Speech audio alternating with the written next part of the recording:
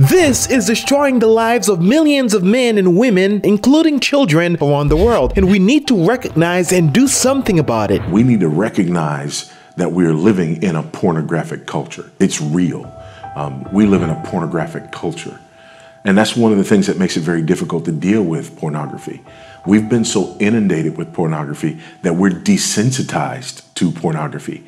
And that line at which we will say that's pornographic has been drawn so far out into the realm of the inappropriate that we have people who dress pornographically and they're not bothered by it, and we're not bothered by it. And pornography is a multi-billion-dollar industry that generates more money than the NFL, MLB, and NBA combined. Although it is destructive to millions and wrecking families and is the cause of so many heartbreaks, divorce, and depression, the amount of people that access this ever-growing, addictive, and damaging dark hole is staggering. I read an article this week produced by Michigan State University Department of Science, and they came out with the fact that there are currently on the internet 4 million pornographic websites.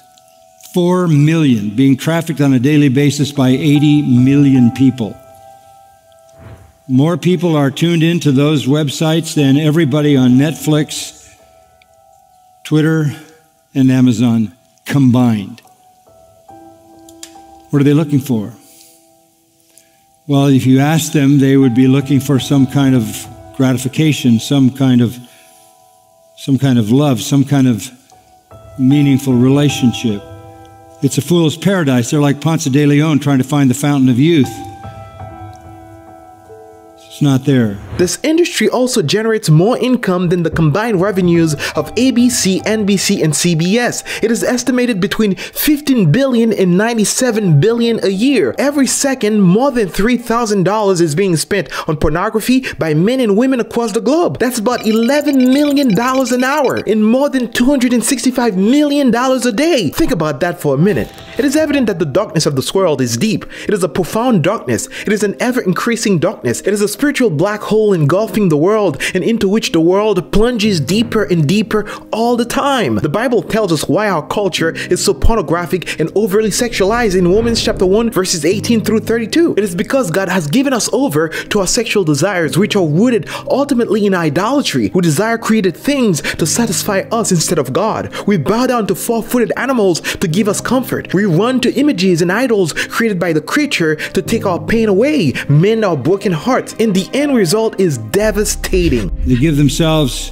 to a person for a little while. They give themselves to a certain behavior for a little while, and it comes up dry, it comes up empty, and they're more deeply wounded than they were before they experienced that, and it just adds another scar to them and makes them a step more jaded toward the reality of ever finding true love.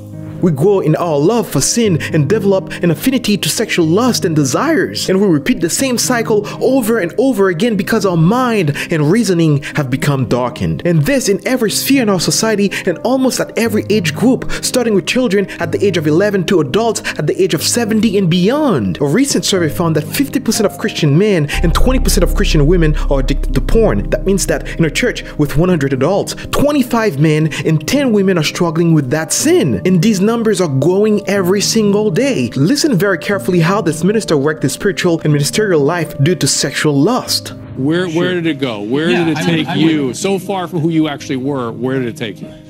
Sure.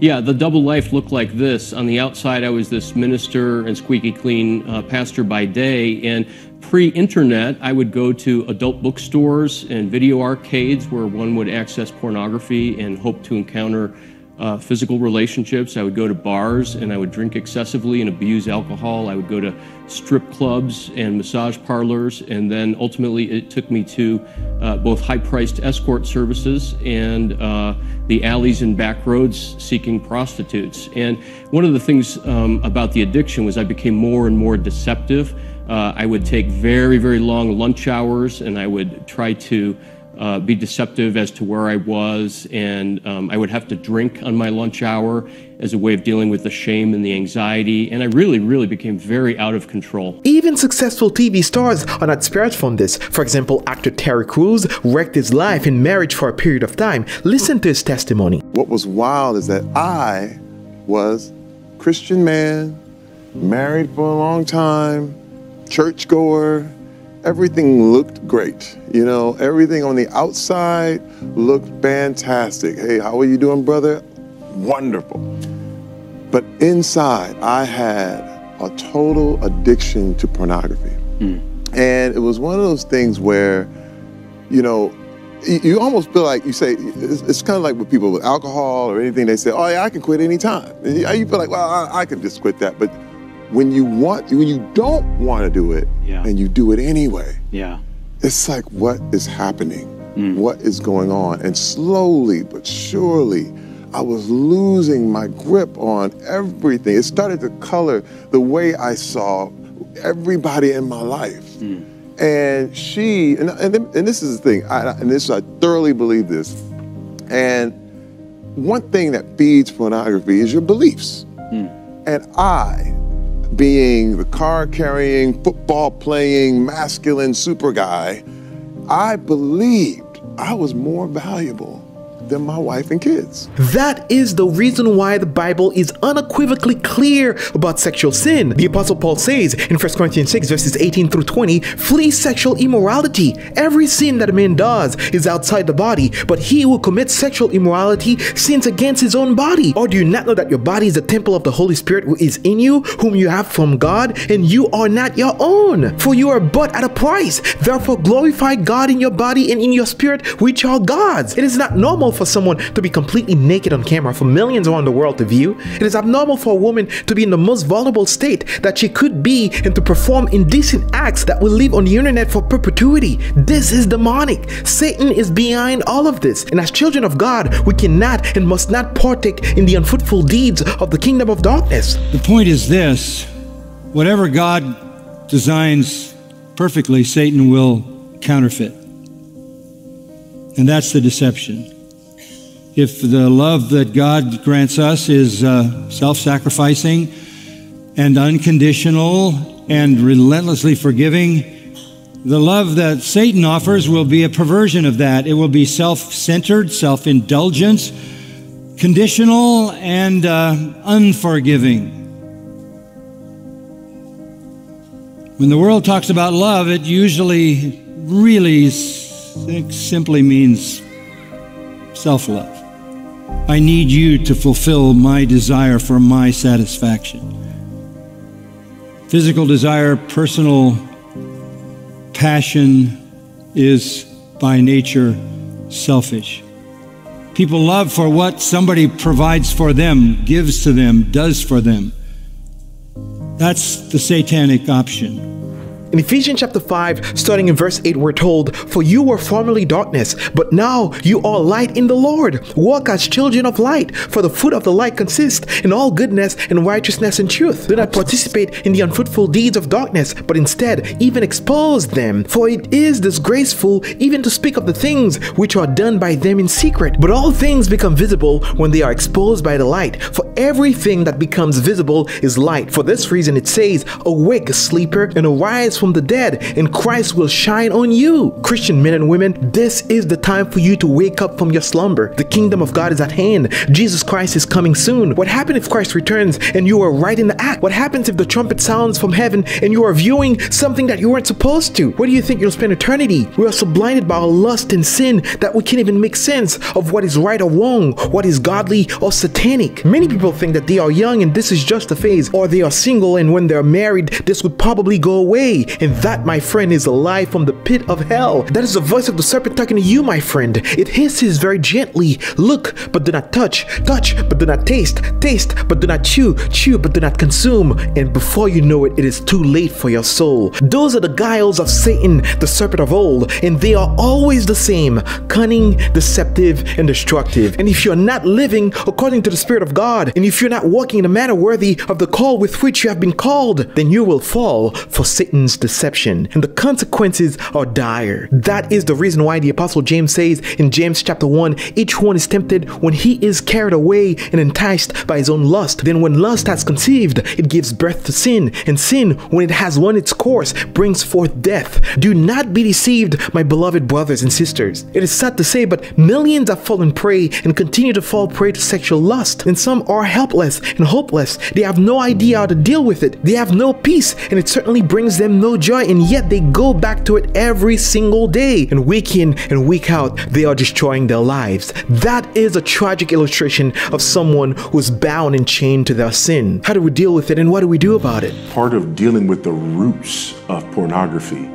are acknowledging the fact that we have been desensitized to it, and acknowledging the fact that my problem with pornography, let's say that there's a pornography scale of 1 to 10, and 10 is, you know, full on, you know, I'm engaging in, you know, the worst examples and extremes of pornography.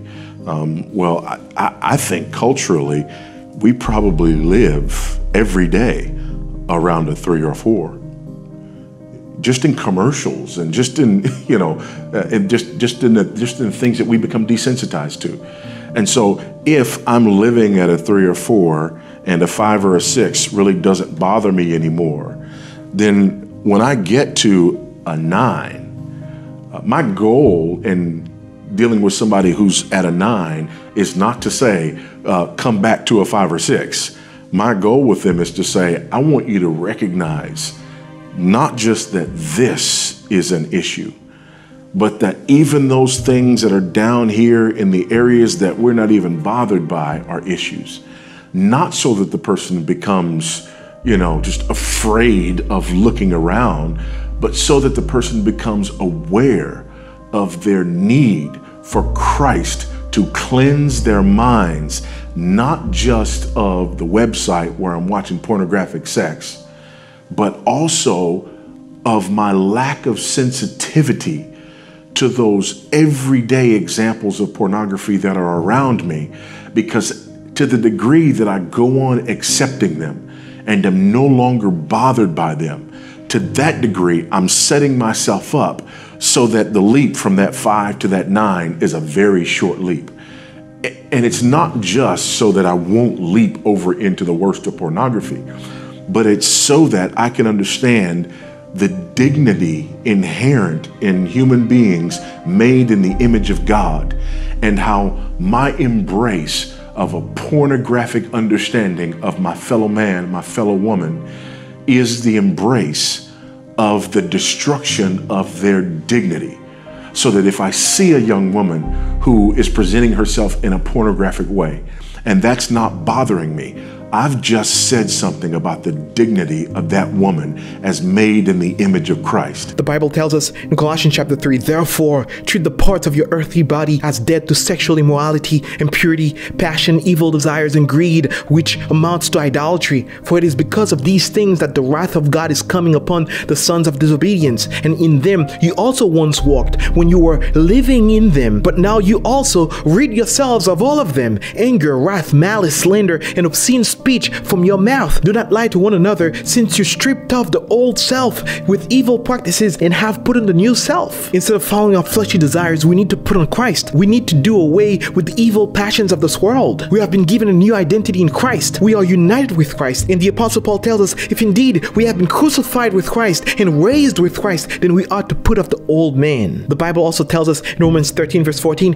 put on the Lord Jesus Christ and make no provision for the flesh to gratify its desires. Why are you still gratifying the desires of the flesh? Why are you living as if you never knew Christ? The Bible tells us over and over again to put off the old man and put on Christ. And today, if you're lost, trapped, and enslaved to sexual lust, hopeless, defeated, broken, and addicted to pornography, I want you to know that there's hope for you in Jesus Christ, because Christ has done it all for us in the gospel. Christ has lived the life we should have lived and died the death we should have died. The exchange took place by his death on the cross. We just now have to believe that God in Christ has made the great exchange on our behalf. That is the reason why the Bible says in 2 Corinthians 5:21, God made him, that is Christ, who knew no sin, to be sin on our behalf, so that we might become the righteousness of God in him. All you need to do is repent of your sin and run to Christ. Leave pornography behind. Leave this world behind. Leave the evil passions and futile pleasures of the culture behind and run to Christ and put your faith in him and him alone.